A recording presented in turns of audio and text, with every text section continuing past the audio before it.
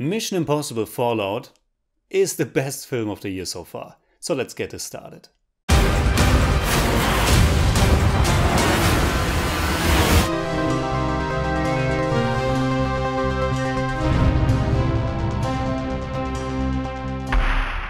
Servus Freunde, my name is Jimmy Cage, and normally I would say that a finished movie should stand for its own. The illusion it creates shouldn't be compromised and there shouldn't be any additional information tagged on. But there are exceptions, and in case of Mission Impossible Fallout, it might have been a good idea to open the movie with a little text stating the following. The action scenes you're about to see have been accomplished by real stunt work. Please be aware that Tom Cruise did his own stunts. P.S.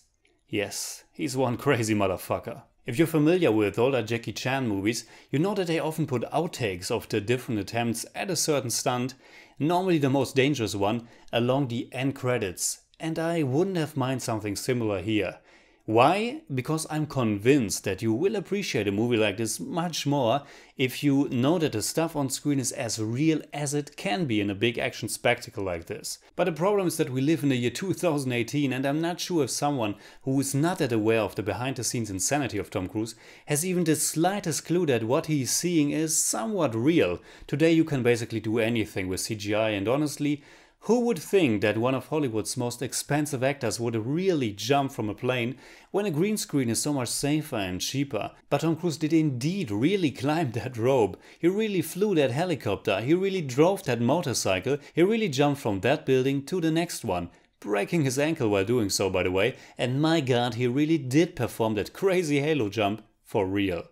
So if you thought there was no way the filmmakers could top the insane three-tower climbing scene from Ghost Protocol, or being strapped to an airplane while it goes up in the air, well, be assured that the sixth entry in the Mission Impossible series tops all of that and more. The film delivers on absolutely everything you want to see from Tom Cruise. He's running, he's fighting, he's shooting, driving the car, flying the helicopter, and of course he's also hanging on a cliff. And it's not just the action part he delivers on.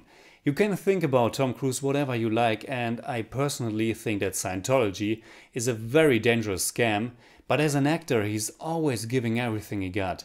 From the first minute until the very last in this 2.5 and therefore longest Mission Impossible film, he will bring you as much entertainment as he possibly can. If you look at the whole franchise, it's got to be one of the strangest one out there. The first one was released 22 years ago, and up until the newest one, each was directed by a different person and quite unique in their style.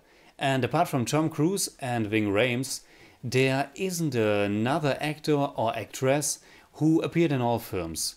They often added certain characters and dropped them again in the next entry without even addressing it. And Tom Cruise's character Ethan Hunt was never really that much of a fleshed out character as well. He was always more like Tom Cruise action guy, which was always alright, but a bit strange nevertheless. So for the first time in the franchise's history, we get a returning director in Christopher McQuarrie, who didn't just direct, but also wrote this film and the last one, Rogue Nation. And what we got is not just a film that feels like a direct sequel, but also the best entry in the whole franchise. All important players from the last movie return, with the exception of Jeremy Renner. But you get Rebecca Ferguson, Simon Pegg, Ving Rhames and Alec Baldwin, and the chemistry of the team is terrific. They also efficiently brought back Michelle Monaghan as Hunt's former wife, who played a big part in the third film. Sean Harris also returns as the former MI6 agent turned supervillain. I always appreciate it when a great, or in this case good villain, isn't killed off but brought back for another film. A minor new addition is Vanessa Kirby as White Widow, who is this important femme fatale-like figure in the crime world. But the biggest and most impressive new character is Walker, played by Henry Cavill, who I like more and more with each new film.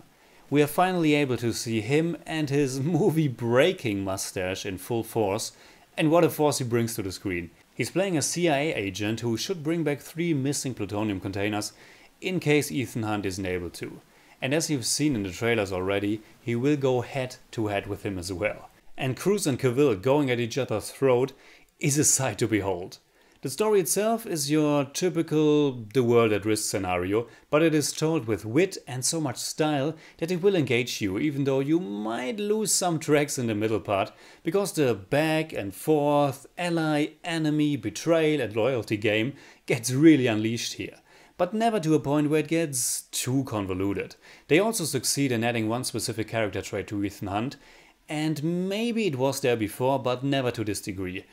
I think at least. From the very first sequence they show him as someone who's not trading lives for the greater good, which puts him in the exact opposite position of the villain's twisted plan. Throughout the course of the movie there are several occasions where he's pushed so far that he's coming close to lose that moral compass, and as the audience you will believe he maybe already has, but in the end he stays the smartest and most righteous person in the room.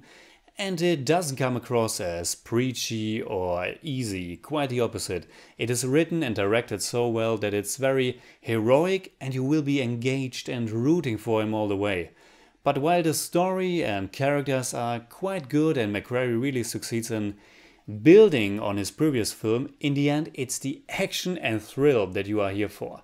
And Mission Impossible Fallout has tons of it. So much so that you're basically on the edge of your seat for the entire time. And yet it doesn't get repetitive or numbing, because there's such a variety to the set pieces, they are all incorporated in the overall story, and most importantly the film has so much style and such a punch to it that you will really feel it in your stomach.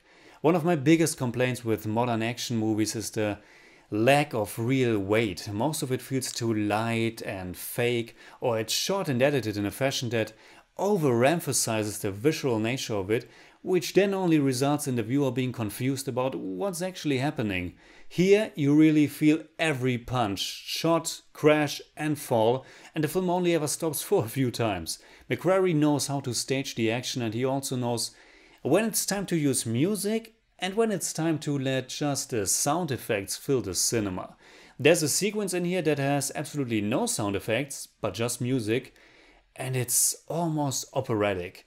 The action is incredible and a normal human being wouldn't be able to survive even half of it, but it's shot in a way that it's believable in an action movie kind of way, and it's much more Die Hard than it is Fast and the Furious.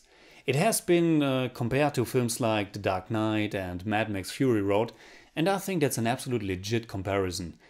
I was literally sweating from excitement while watching the movie.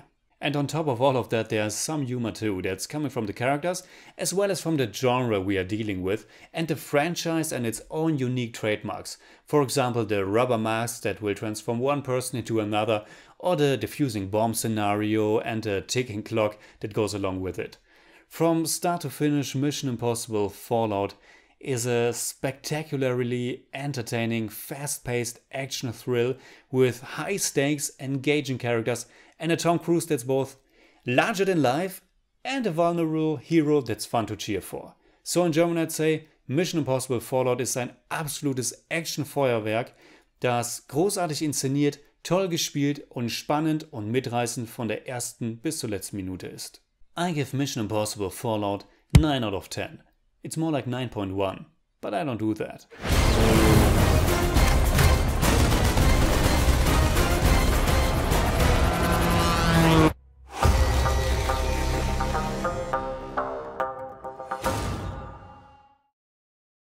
Alright, that's it like always. Comment below and let me know what you think about Mission Impossible Fallout.